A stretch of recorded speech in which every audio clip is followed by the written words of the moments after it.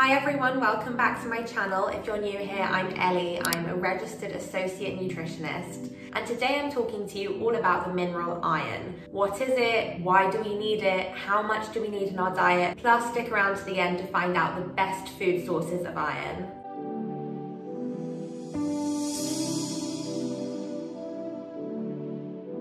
Iron has many roles in the body. It's important for making haemoglobin, a protein in red blood cells that transports oxygen around the body. And iron also plays a key role in maintaining a healthy immune system, so our body's natural defense system. A lack of iron can lead to iron deficiency anemia.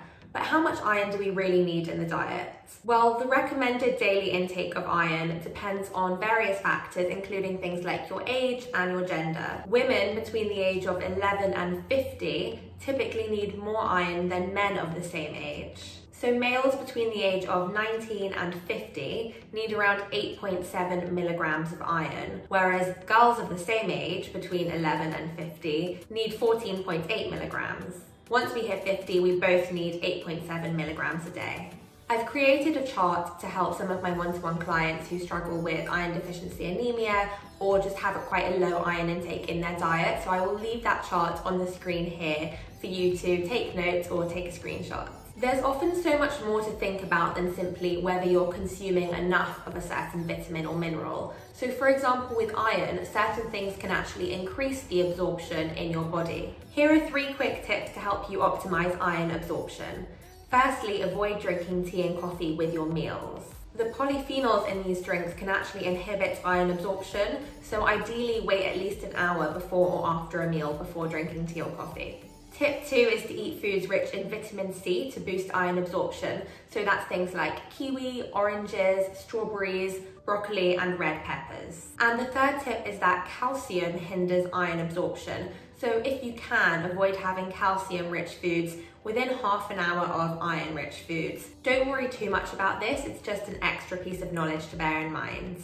And finally, I'm going to share with you the best food sources of iron. But before I do, if you like what you've heard so far, don't forget to give this video a thumbs up, hit the red subscribe button for more content like this, and also comment down below to let me know if you're enjoying this kind of content and what you want to see next. If you're looking to work with a nutritionist for more personalised advice, I am accepting new clients into my one-to-one virtual clinic. You can get in touch via the links below, or I'll leave my website on screen here. It's elibrecher.co.uk. And now for the best foods you should eat to get iron through your diet. Here are 8 food sources that are rich in iron, and ideally you want to include a mixture of animal-based, which is called heme iron, and plant-based sources, which is non-heme iron.